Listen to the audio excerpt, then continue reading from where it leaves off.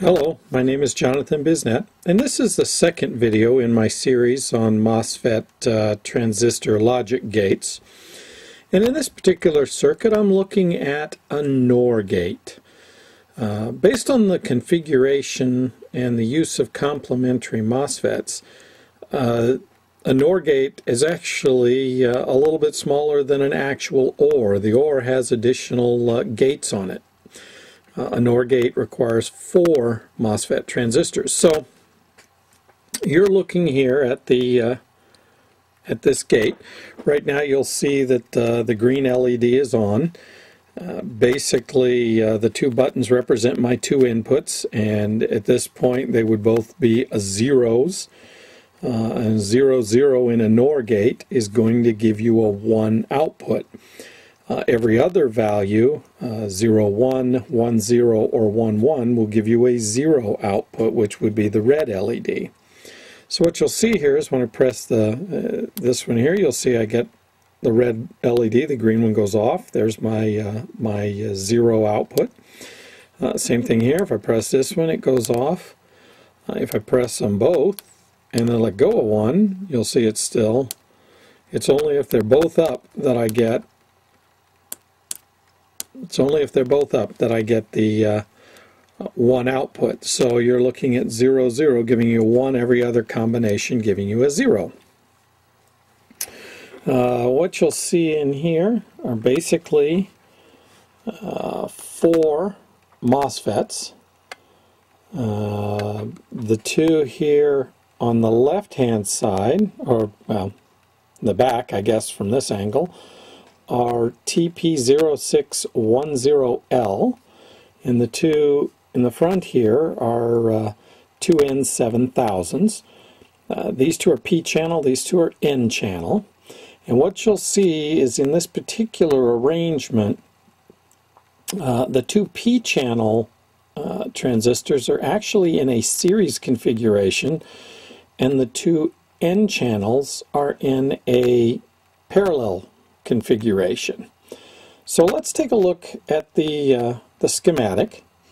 And what you'll see on the schematic is you'll see my 2 switches, which are my 2 inputs. You'll also see the 2 15K ohm resistors, which basically are my pull down, and basically put a ground or a 0 potential on the gates of the transistors until such time as the switch is closed. So in this particular case, with both switches open, what you'll see is a 0 potential on both of the P-channel transistors, the TP0610Ls, which basically means they're both conducting.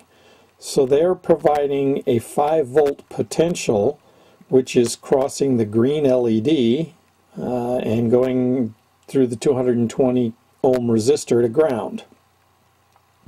When either of the switches is closed, what ends up happening is a positive potential, in this case 5 volts, is put to the gate of one of those P-channel transistors, which effectively turns it off. It's no longer conducting.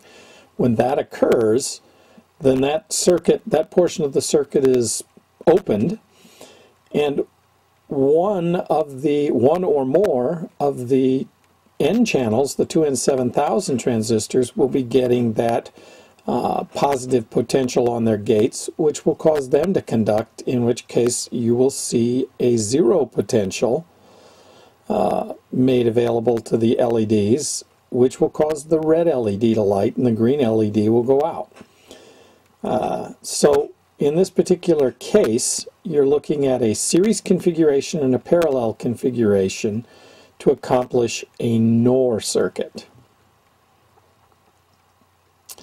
I should note, I think I put it in the text on a previous video, but I should note in this one, you do not have to use these specific MOSFETs to make this work. Most MOSFETs would work. We're not really going for a specific current or anything like that here. We're more or less operating these in pretty much a saturated mode, so they're either on or they're off. which accomplishes what we need to do in a logic circuit. So if you have other MOSFETs around, you can use them. Of course, they do have to be P-channel or N-channel, and in this case, these are all enhancement mode MOSFETs. They're not JFETs, they're actually MOSFETs, enhancement mode, not depletion mode. So they are looking for positive or zero voltage on the gates.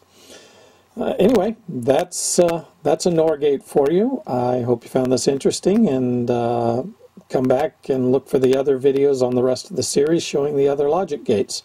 Thank you.